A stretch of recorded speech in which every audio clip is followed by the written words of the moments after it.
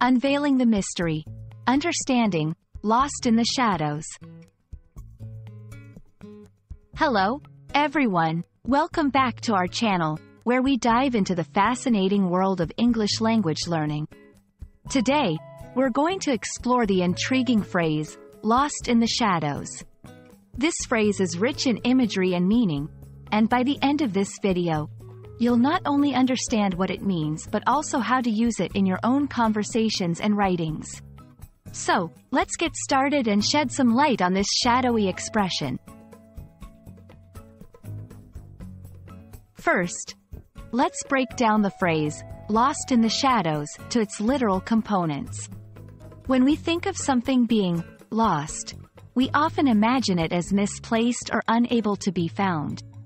Shadows refer to areas of darkness produced when an object blocks light. Together, being lost in the shadows could evoke an image of someone or something that is hidden within or obscured by dark areas, making it difficult to see or find. However, lost in the shadows is most commonly used in a figurative sense. Figuratively speaking, it describes a situation or a person that goes unnoticed, overlooked, or is not given the attention they deserve, often because they are in the presence of something or someone more prominent or noticeable. It's about feeling invisible or insignificant in comparison to others or in a particular context. To fully grasp the concept, let's look at some examples. 1. In the workplace, if a team member's contributions are consistently overlooked in favor of another colleague's work, they might feel lost in the shadows. 2. In relationships, a person might feel lost in the shadows if they believe their partner pays more attention to others, neglecting their feelings or needs.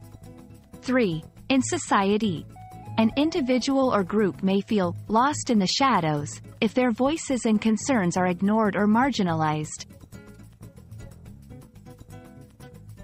Understanding this phrase's emotional and contextual nuances is key to using it effectively.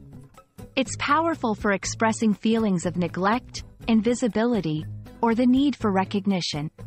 Whether you're writing a story, engaging in a discussion, or reflecting on personal experiences, lost in the shadows can add depth and emotion to your communication. We hope this exploration into the phrase, lost in the shadows, has illuminated its meaning and usage for you.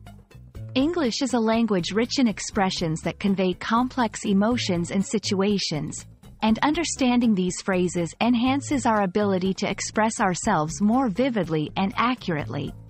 Thank you for joining us today, and we look forward to uncovering more linguistic treasures with you in our future videos. Keep learning, and never hesitate to step out of the shadows into the light of knowledge.